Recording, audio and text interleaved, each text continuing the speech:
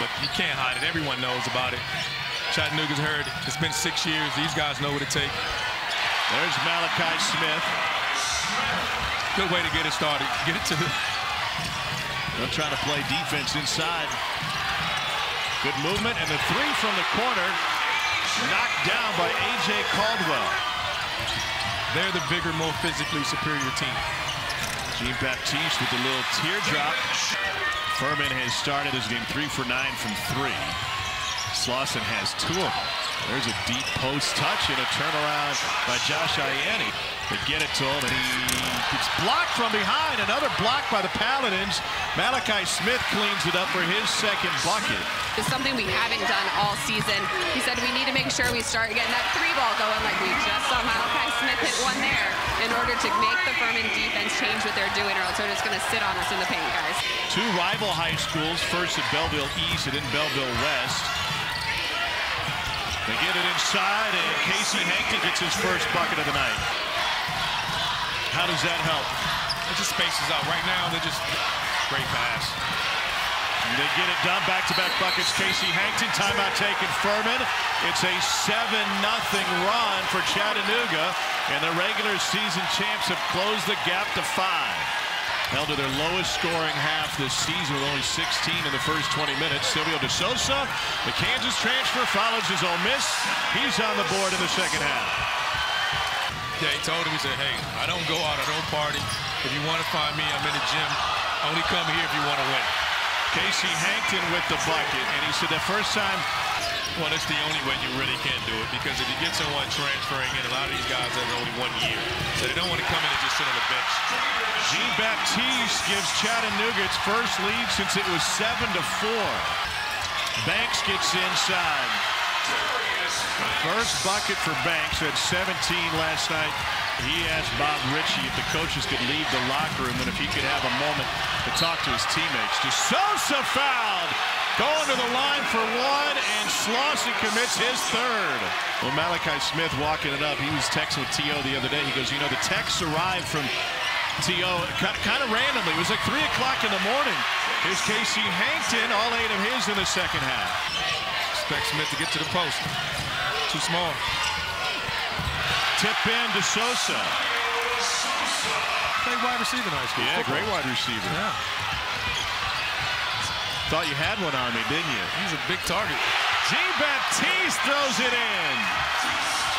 And it's tipped by Smith to his backcourt mate. It's a great defensive effort again. It's just so hard to beat off the dribble. They're one of the better defensive teams I've seen all year. Sensational passing. 1 touch 3 times. De Sosa finishes with the flush, and Chattanooga will use a timeout up 5. Well, Garrison is 6'1" on him. Malachi Smith, no. De Sosa opened up for the offensive board because of those mismatches, and he draws a foul on Bothwell. I don't think he's gained 5 pounds in college. 6'8", 245. 10 points in the second half for De Sosa for a Chattanooga team that's on a 4-game win streak. Bothwell's the guy that's got to make the plays for him now. 3-ball. Got it, and we're tied at 46. Furman on his 7-0 run. Back cut. And bucket. Malachi Smith going to the line to foul on Pegues. She was at church service, and every time they mentioned the book of Malachi, he kicked. It was a sign, indeed. The 3-point play for the sophomore guard. Slauson Gamble, Banks kicks. Jean-Baptiste, floater. De Sosa with the tip in. They're wasting a lot of time. Bothwell looking for a 2, will back up for the tie. Got it! 51 all, 4 seconds to play. Here's Malachi Smith with 1 blocked, and we got free basketball. Going right in the post to De Sosa. He likes that quick spin baseline. Goes back to it. Silvio De Sosa with the bucket. Here's Bothwell. Got a half step, got a whistle, and he's going to the line for 3. Getting 22-point games for the Paladins. And it gives Furman the lead. He forced overtime with a 3 with 4.5 seconds to play. Now going in for 2. Rolled it home off balance. trying to attack Garrison in the post. Big shot here. Whoa, Jean-Baptiste throws it in. He got off to a horrendous start in this game. Just 2 for 8 from deep. We're tied at 56. Scored the last 11.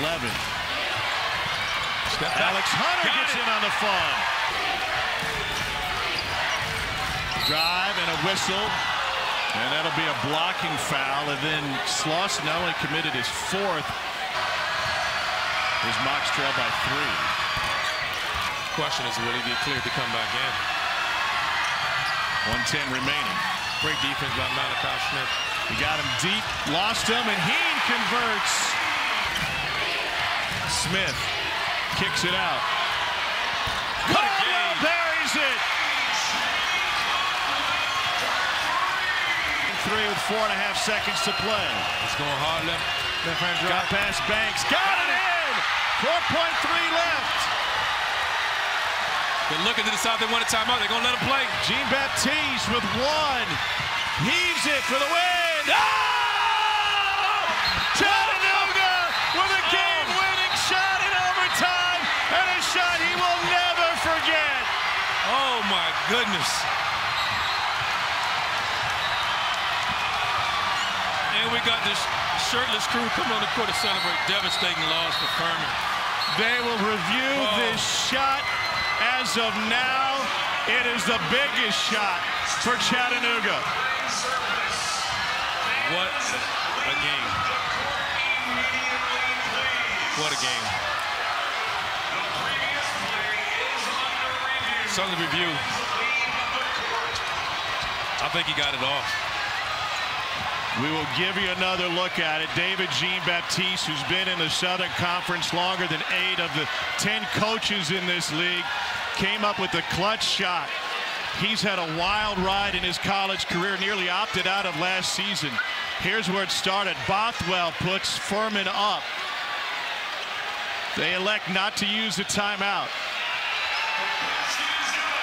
They just announced the shot is good, came before the buzzer, and Chattanooga's going back to the dance with a buzzer beater. March is madness. They're going dancing, baby. Get your shoes ready.